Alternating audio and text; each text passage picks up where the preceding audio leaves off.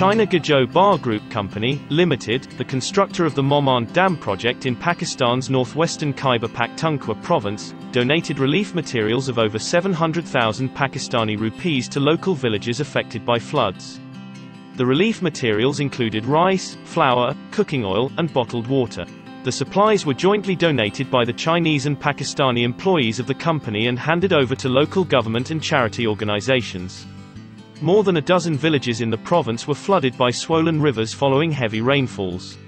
According to the National Disaster Management Authority, the total death toll in Pakistan from this season's monsoon rains and floods since mid-June has risen to around 1,545, along with 12,860 injured.